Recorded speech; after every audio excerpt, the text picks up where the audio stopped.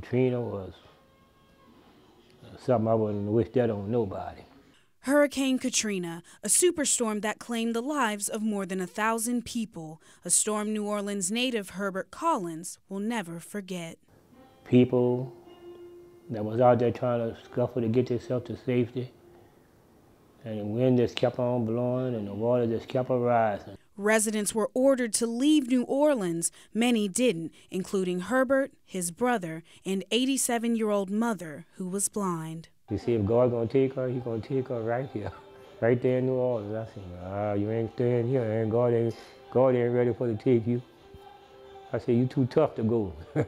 The water began to rise. He and his family retreated to the upstairs patio. Only one priority was on Collins' mind: to keep his mother alive. We talked about it. We got it. When they came down, well, we gonna go up there in the helicopter, Mom. We gonna all be in the helicopter, and we all was.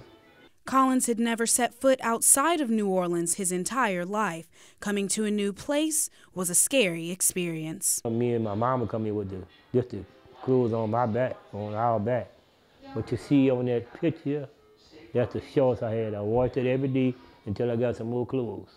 Collins' mother passed away a year after Katrina. He is thankful she was able to come and enjoy the last of her days in Columbia. I thank God for the mother that I had.